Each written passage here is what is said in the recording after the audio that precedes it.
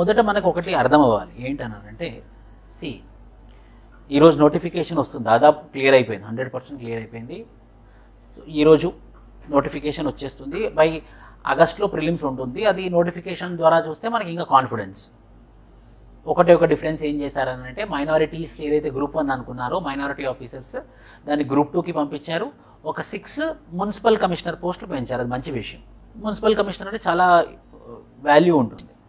Competition ఏదున్నా కూడా కొంచెం సీనియారిటీ అనేది వయసుతో పాటు వచ్చేటటువంటి అనుభవం యాడ్ అవుతుందన్నమాట.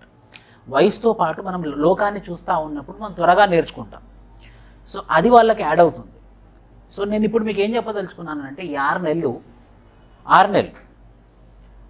ఏప్రిల్ అయిపోయింది, ఇంకా మే, June, July, August, September, October, November కూడా 7 నెలలు.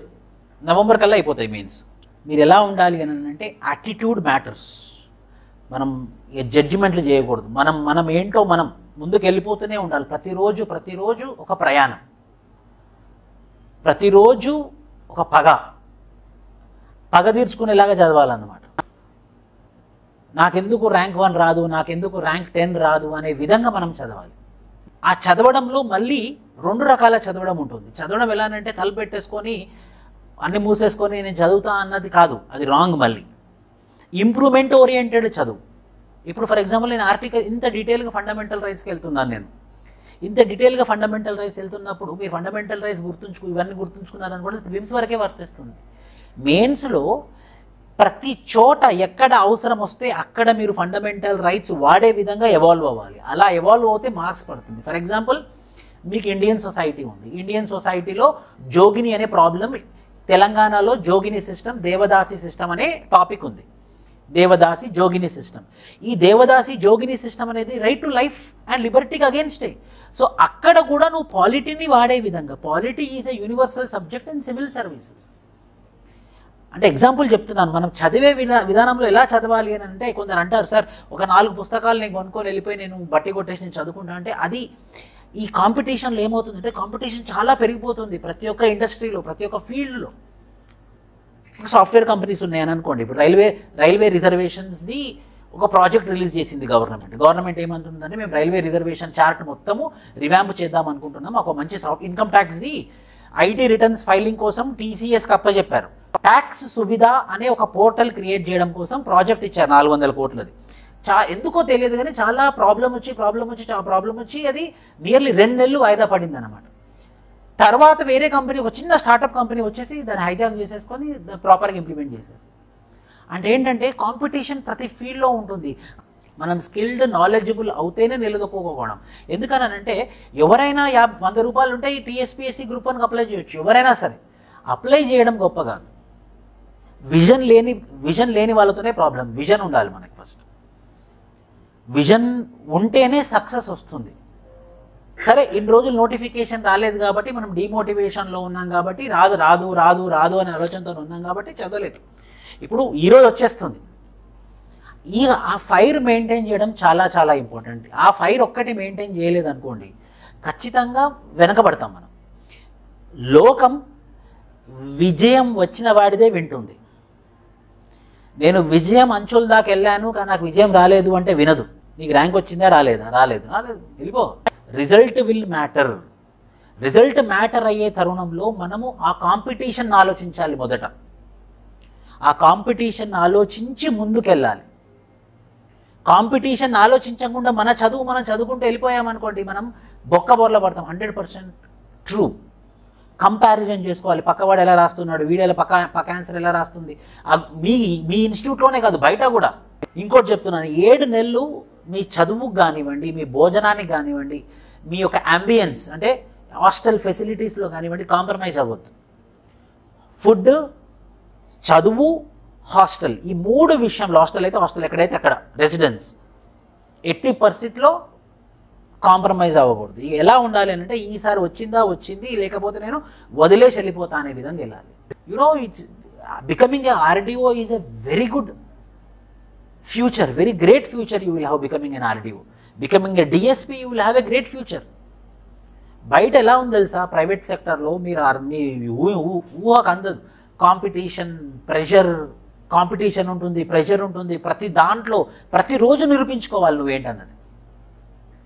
ప్రతిరోజు నిరూపించుకోవాలి నువ్వేంటి, నీ స్కిల్ ఏంటి అనేది ప్రతిరోజు నిరూపించుకుంటేనే నువ్వు మార్కెట్లో నిలదొక్కగలవు.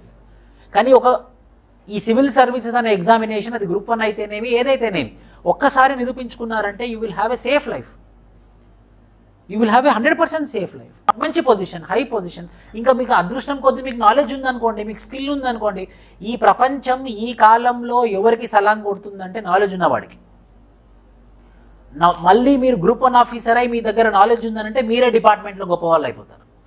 కమర్షియల్ ట్యాక్స్ ఆఫీసర్స్ ఏమైందనంటే జిఎస్టీ వచ్చిన తర్వాత, జిఎస్టీ తెలుసు చాలా కాంప్లెక్స్ అని, జిఎస్టీ చాలా చాలా కాంప్లెక్స్. నేను ఫైల్ చేస్తాను ఎవ్రీ మంత్ కాబట్టి నాకు తెలుసు జిఎస్టీ చాలా కాంప్లెక్స్ ఉంటుంది. ఏమైందనంటే ఈ కమర్షియల్ ట్యాక్స్ ఆఫీసర్స్ ఇంతకుముందు వ్యాట్, సేల్స్ ట్యాక్స్ తీసుకున్న వాళ్ళకి గూడ్స్ అండ్ సర్వీస్ ట్యాక్స్ ఆ ఫైలింగ్ చేసేటప్పుడు వాళ్ళకి ఆ సబ్జెక్ట్ అర్థం కావట్లేదు. అప్పుడు ఏమవుతుంది, వాళ్ళ సీనియర్స్ ఇంపార్టెంట్ కదా, మన డిపార్ట్మెంట్లో మన సీనియర్స్ ఇంపార్టెంట్. సీనియర్స్ ఆబ్వియస్లీ చదవరు వాళ్ళు. సీనియర్స్ ఏం చేస్తారు, వాళ్ళ జూనియర్స్కి ఎవరికైనా మీకు జిఎస్టీ బిల్ మీద మొత్తం అవగాహన ఉందా సార్, నాకుందని వెళ్ళిన వాడికి వాడు మెల్లిమెల్లిగా పొజిషన్ మారుతూ వచ్చింది.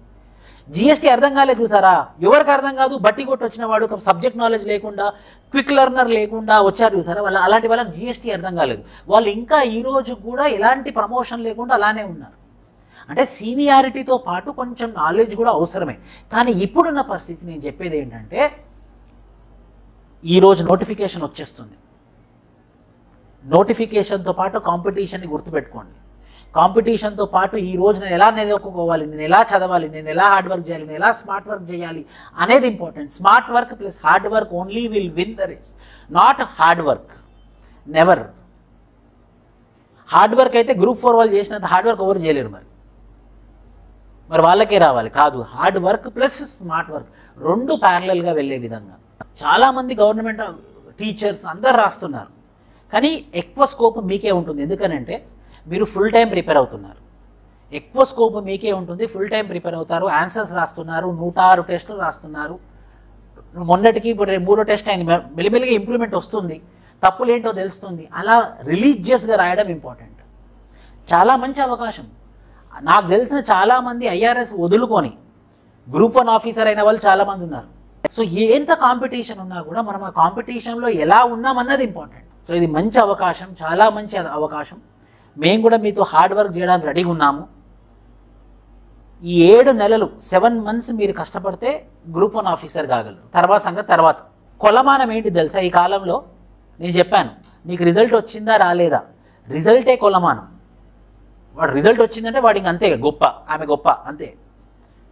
సో కనీసం మీకు గ్రూప్ 1 వస్తే జాబ్ చేస్తారా చేయరనే ఆలోచన ఉన్న వాళ్ళకి చెప్తున్నాను నేను. గ్రూప్ 1 వచ్చిన తర్వాత చూద్దాం సంగతి. కానీ ఒక రికార్డ్ అనేది ఉండిపోతుంది మీకు, ఏంటి నేను ఆల్రెడీ నా గ్రూప్ 1 వచ్చింది, నేను గ్రూప్ 1 ఆఫీసర్ని, ఆ రికార్డ్ ఉండిపోతుంది. ఆ రికార్డ్ ఎంత గొప్ప రికార్డు తెలుసా, ఒక్కసారి ర్యాంక్ వస్తే తరతరాలు నిలబడిపోతుంది.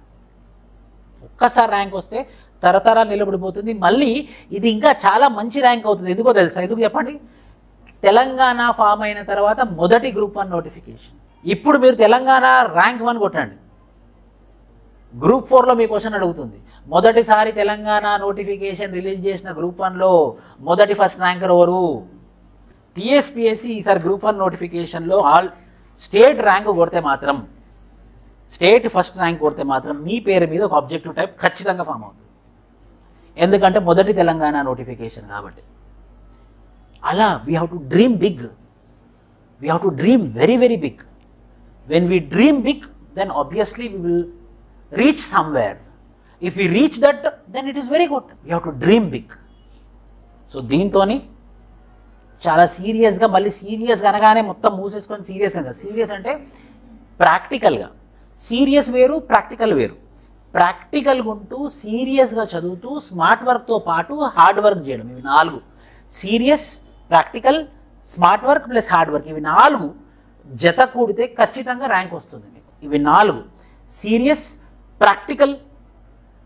ప్రాక్టికల్ అంటే ఏంటి, ఇప్పుడు ఇండియన్ సొసైటీ మీద లేకపోతే ఎన్విరాన్మెంట్ అండ్ డెవలప్మెంట్ ఉంది పేపర్ 4లో. సెక్షన్ ఏ ఏమో ఇండియన్ ఎకానమీ, సెక్షన్ బి ఏమో తెలంగాణ ఎకానమీ, సెక్షన్ సి ఏమో ఎన్విరాన్మెంట్ అండ్ డెవలప్మెంట్ మీద ఓ ప్రశ్న అడిగారు, environment versus development both are counter productive. అంటే ఇప్పుడు నేను ఎన్విరాన్మెంట్ని నేను కాపాడాలనుకుంటే ఖచ్చితంగా డెవలప్మెంట్ కాంప్రమైజ్ అవుతుంది. నేను డెవలప్మెంట్ని డెవలప్ చేయాలనుకుంటే ఖచ్చితంగా ఎన్విరాన్మెంట్ కాంప్రమైజ్ అవుతుంది.